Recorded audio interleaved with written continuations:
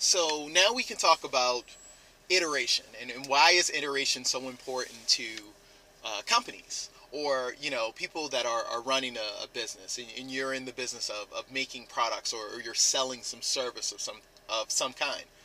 Iteration is, I think, the best way to define it is a cycle.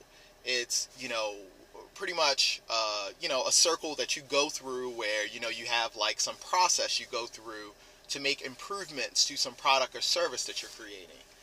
And there's different types of methodologies for different types of iterations.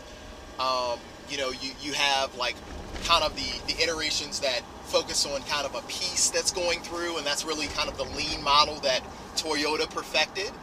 You also have like software methodologies, agile and kanban, but they all focus on this idea of this cycle or this iteration. It's a short amount of time where you can accomplish some business objective or some customer goal in some short window, and then sprint. A lot of times people talk about sprints. Well, you come up with an idea, you figure out how it should work, and then you try to sprint towards finishing it as soon as possible.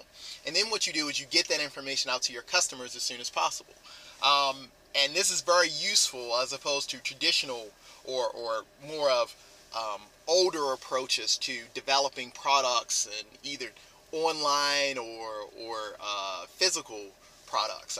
It used to be more of this kind of waterfall of, you get this huge amount of like requirements or rules that should govern this product and or service, and then you build it, and you gotta keep those rules and requirements locked in stone.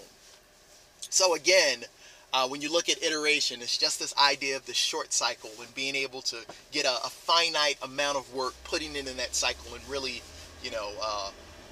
trying to get through that cycle as soon as possible. So that's iteration.